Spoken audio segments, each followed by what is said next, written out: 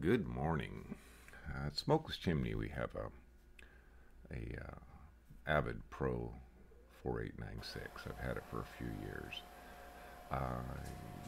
Working on cutting some aluminum parts, and I thought I'd share this little video I'm making here. And the objective in this one is not to break the bit.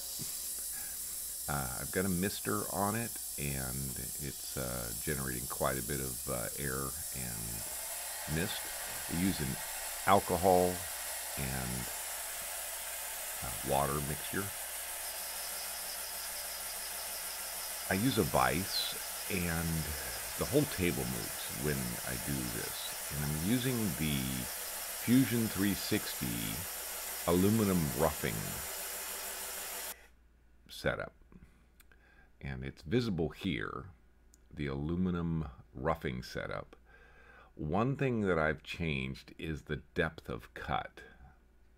And the way the roughing setup sets it up, it's a little too deep for my machine, and I tend to break bits. So I've set it around 0.1 millimeter. It's moving so fast that every time it goes around, it's taking 1/10 of a millimeter off, and that little bit has to remove the material. If it can't remove enough material, then it breaks. There's also a pocket cutting that cuts these semicircular pockets, and it simply roughs them out. And this is a tool path in Fusion 360.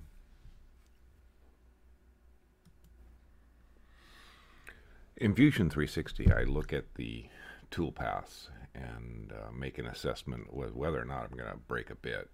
Bits are expensive, and it's kind of a moral letdown when you break one. This is my setup. The Mr. fluid container is up on the left there. It's a 3D printed little cradle that I put in there. And it seems to work. Gravity feed right to the dispenser.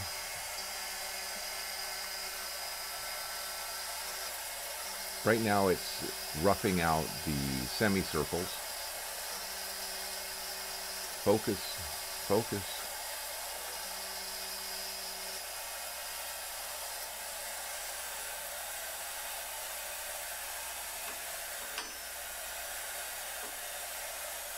The machine is much more quiet than when you're cutting wood. And we still have a bit. This is the roughing outcome of the 1/8 inch tool. And I'm pretty pleased with it. The pockets look good.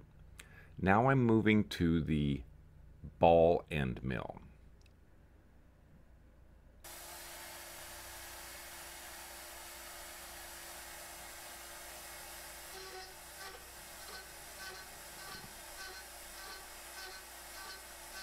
So it's removing about 0.2 millimeters of material and giving the pockets a circular profile. And it'll do a parallel pass in one direction, and then a parallel pass in the long direction.